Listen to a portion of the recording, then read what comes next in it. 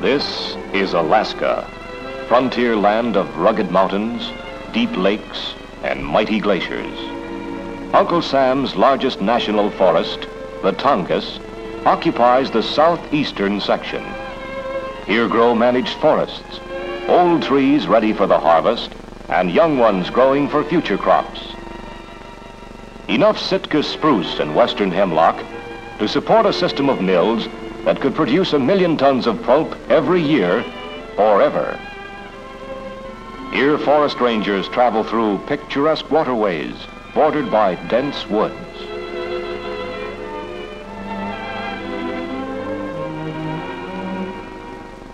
Here, we sometimes find a deserted Indian village, almost lost in the tangled forest.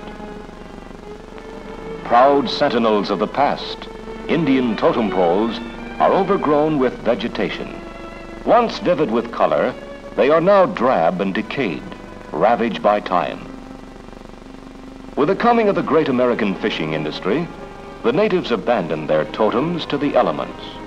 They built villages near the salmon canneries and adopted the ways of their neighbors. The art of totem carving was almost lost until the United States Forest Service helped revive it. Old poles were collected by the Civilian Conservation Corps, repaired, restored, or used as models for reproduction. Some of the older Indians, skillful wood carvers, were enrolled in the CCC to teach the younger men the craft of their fathers.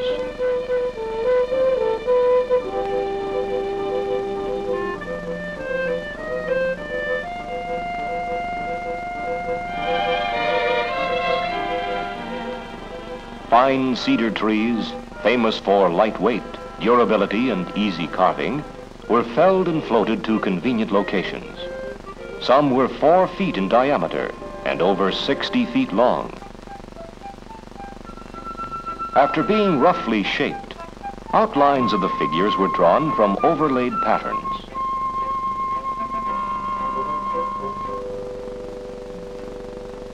Then, the carver sharpened his adze, like the one used by his forefathers, and set to work.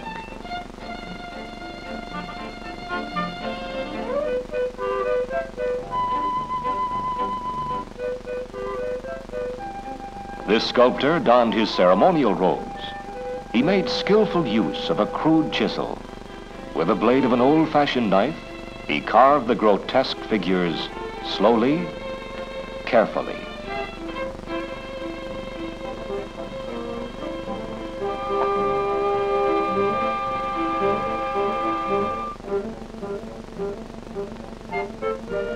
Bright coloring was next applied. In ancient days, the Indians made their paint by chewing salmon eggs to obtain albumin. This was mixed with powdered copper for green, baked clam shells for white. After the totem poles were finished, they were placed at Ketchikan, Wrangell, and in the Sitka National Monument, also in the Indian towns of Heidelberg, Klawak, and New Kasan.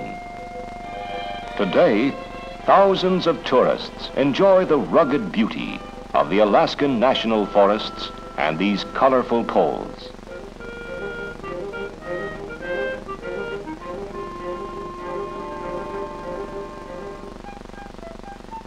Here are carved tribal legends, family history, or symbols of a chief's wealth and prestige.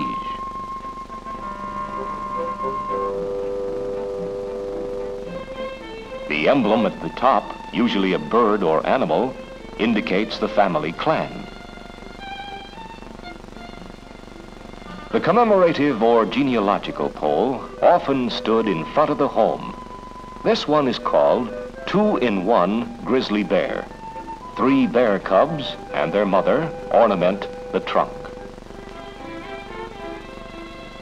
Here is the Secretary of State pole, in honor of Secretary Seward, who purchased Alaska from Russia. The Secretary is sitting on a box of furs, a gift of the Indians.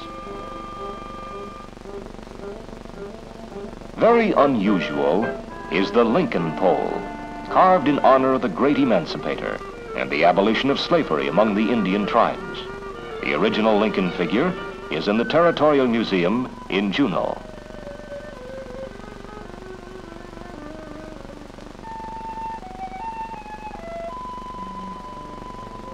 Single figures were often carved on mortuary or grave totems. Ashes of the dead were placed in cedar boxes in the back of weird images, such as this Alaskan brown bear. And this killer whale. In the heart of Ketchikan stands the Chief Johnson pole. It tells of the creation of salmon by the daughter of the fog. The small faces are those of two slaves. They indicate wealth. Here, 3 frogs represent women of the Frog clan who married slaves and lost their social standing. The totem ridicules the chief of the clan for not restoring the women to their former status. Indian children never tire of hearing the old stories, handed down by word of mouth from generation to generation.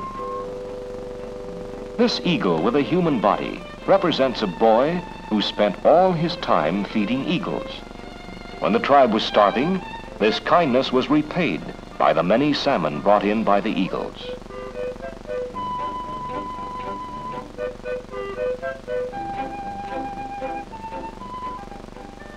The giant rock oyster totem tells of an Indian whose hand was caught by a giant oyster, so that he was doomed by the incoming tide. This tired wolf pole recalls a wolf who was adopted by the clan and helped them with their fishing. Every people has its own version of Genesis. The sun and raven pole describes how light was brought into the world and presents the story of the flood. The raven is being followed by 3 children of the sun. The large face is that of the raven's mother. The raven, following the frog, is descending into the sea. This beaver totem once supported the roof of a community house. The Forest Service and the Civilian Conservation Corps helped reconstruct 3 Indian community houses. This one stands at Totem Bight, near Ketchikan. The massive buildings are really one-room apartment houses, made entirely of western red cedar. This one has but a single entrance, no windows, and only a smoke hole in the roof. No nails, not a bit of iron was used. 40 people ate and slept within its walls. The Indians approaching this community house at Wrangell are wearing Chilkat blankets of mountain goat wool and cedar bark, dyed with juices squeezed from hemlock bark and lichens. Erection of a totem pole or community house calls for a celebration. This is a potlatch and ceremonial dance. Rattles and drums are the native instruments. This dance is a tribute to the Civilian Conservation Corps and the government for reviving the ancient art of totem carving, unique among the arts of the world.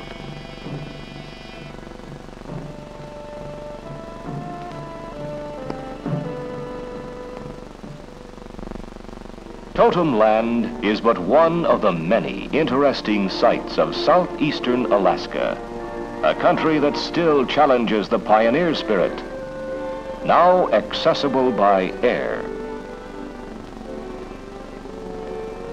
as well as by sea. A vast unpeopled domain, a tremendous national forest, timber waiting to be felled and hauled to the mills, extensive salmon runs,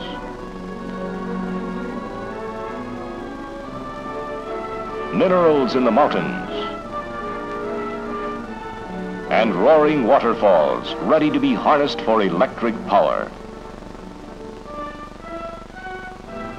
Your Tongass National Forest in Southeast Alaska, land of timber and totem poles, where nature has so much to offer Americans, today and for hundreds of years to come.